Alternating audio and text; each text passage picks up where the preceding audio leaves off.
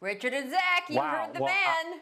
Kyrie wants all the smoke that comes with facing Kemba in a playoff series. So, Richard, what do you think of that, and who would have the upper hand if they met in the postseason? Look, I think one of the few people that we can actually compare Kyrie and his handle and his ability for body control is Kemba. But make no mistake, Kyrie Irving is one of the best offensive players and one of the most complete offensive players this league has seen. He posts up guys that are bigger. He's one of the best perimeter players. I'm not talking about point guards, perimeter players in this league. I think it would be a great matchup, but I don't think that's one I would see going well for Kemba Walker. So the Nets would play the Celtics, right? It's not a one-on-one game we're talking about. We're talking about a team playing another team.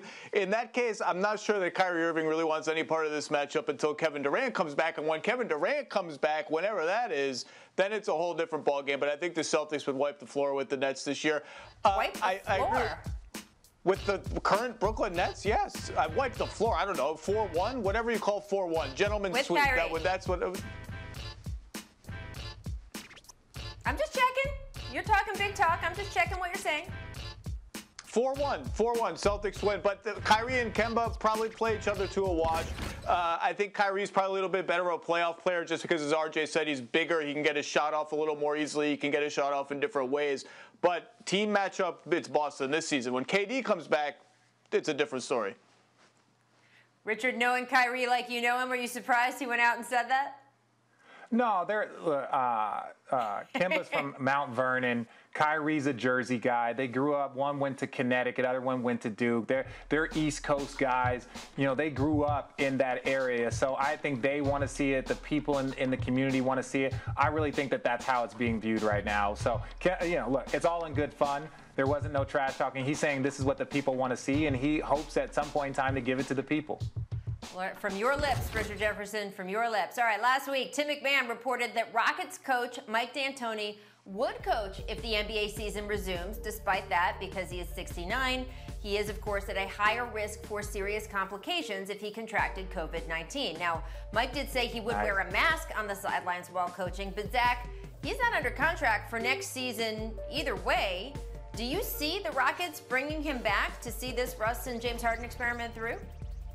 Well, the buzz, as you said, all season the reporting has been that he's in trouble and he's probably not going to get that job back next year. Now, everything is unknown now. Like, whether there are games is unknown now. If the Rockets win the championship, that could change that.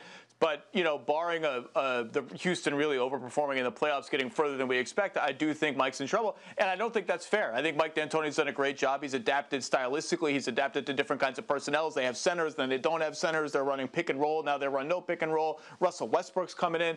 And they've done nothing but win a lot of games. And so I don't know really what the rush is to get rid of Mike D'Antoni.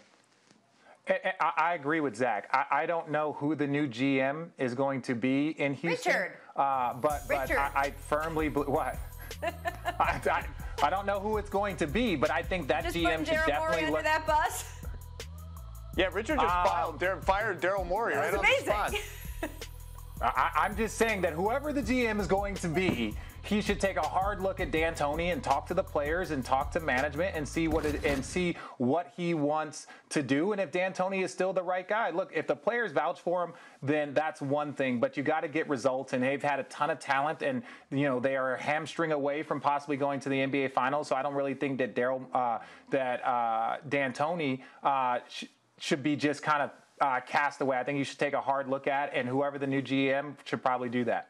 It is such a strange situation because Mike D'Antoni and the Rockets did have an agreement on the table for an extension. So the will to have him continue was there.